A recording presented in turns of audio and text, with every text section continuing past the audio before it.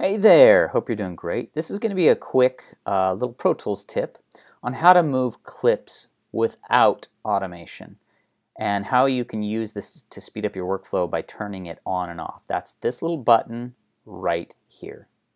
I've had tons of experienced guys on Pro Tools ask me, what is that you're doing? And it's just a real simple thing, but it can make a big difference. You have to remember when it's on and when it's off because it can get you into a little bit of hot water, but usually the default is this is blue. And what that means is that automation follows edit, meaning if you have automation on a clip right here, and I select and I move it, the automation follows it, which is usually what you want, right? But what if I want to copy this same audio clip, but I don't want this automation to follow it? Well, what most guys do is they go in and they copy the clip and then they go in and then they delete the automation. That's just an extra step.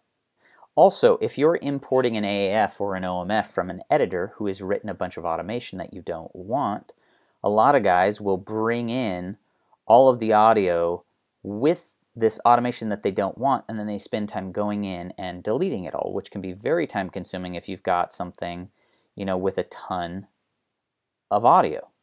Well, all you have to do is go up here, turn that little button so it's orange, and then you can move something over and turn it back on, and it won't drag the automation.